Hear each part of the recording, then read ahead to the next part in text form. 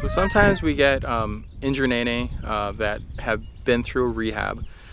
So it could be a golf ball strike on their legs. It could be an injured wing.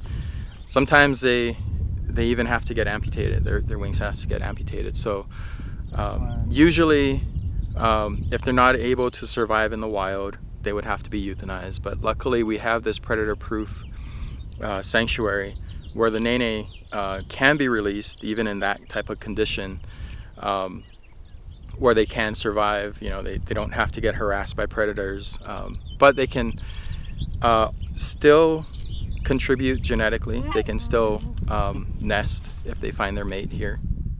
The good thing about this spot in particular is it's kind of in the middle of the island. So the birds from Waikoloa come here, the birds from Hilo can also come here, and when we release them, they can also still go back to where they're from. You know, we used to have to worry about every individual surviving, and now it's, you know, we have over 1,000 nene on the island, but a lot of them are concentrated in golf courses. And one in particular, there's hundreds of nene on the golf course while people are golfing. It's priceless. I absolutely love the relationship that we have as far as working as a team.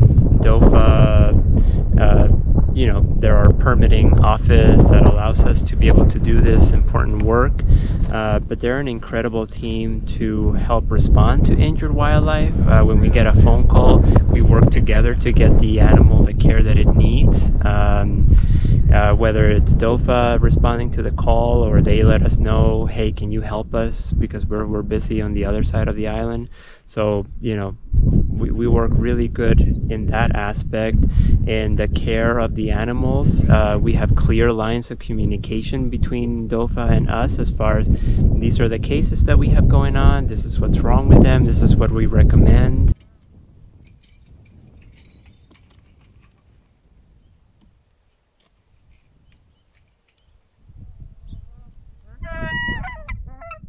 You know, there's one that has that had a toe injury, and that has healed very well. I have very good feelings that one's going to do great in the wild, and it's not going to affect its ability to survive at all.